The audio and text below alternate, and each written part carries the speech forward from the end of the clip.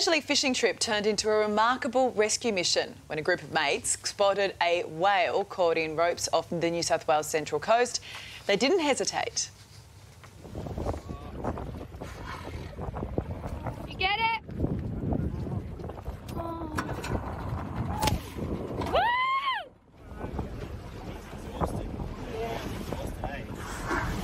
He's floating there.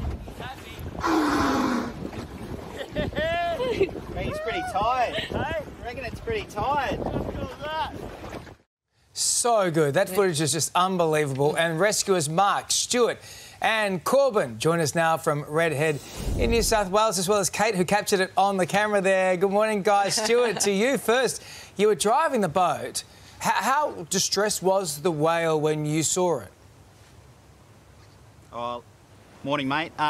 It was pretty distressed. Like, we saw it from a long way out heading towards us, and when it got up nice and close, we could see that the buoys were wrapped around its sort of tail because they were getting dragged along.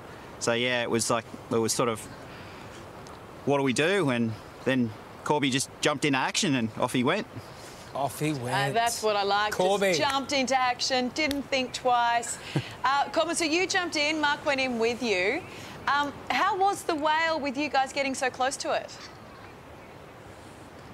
Yeah, look, it was, I don't think it was too frightened. I think he knew what was going on, or to me personally, it felt like he knew what was going on. He looked comfortable in the water. Once I went to his tail, he just stopped swimming. He was just like really passive in the water. It was quite nice.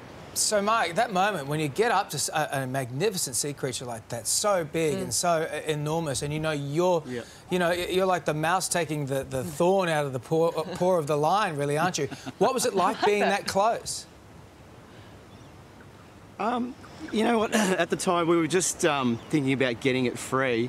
But look, once Corbin cut it free, I was basically at the back of the tail there with another knife because he said he was finding it hard to cut the rope. Just that moment was just elation, just to see it free, and sort of turned over on its side and gave us a bit of a wave. And I know that sounds kooky and corny, but that's really what it felt like. Yeah, and just the fact that it was so still wanting us to help it, and it came to us. We didn't jump in and try and save it or anything like that. It was just sitting there and almost moaning before that. So yeah, it was just the best feeling. And we've had a bit of not backlash, but just people saying, maybe you should have let it go. But in the same situation, have it again, we'd just do that same thing. Yeah, come on. I mean, you saved us live. You guys did an awesome thing. Stuff the naysayers. Corby, I find it very interesting. You keep saying he. Do you know for sure? Oh. She got you there. I don't know for sure. How deep did you dive, Corbin? Yeah. So he or she. Hey, guys, never listen to the naysayers. You did a fantastic job freeing the whale there. Good on you, and thanks for chatting to us this morning. Thank you. No worries. Yeah, thanks, guys. Thank you. And well shot by Kate there, well too. shot. She doesn't have a mic or an earpiece, but she did a great job.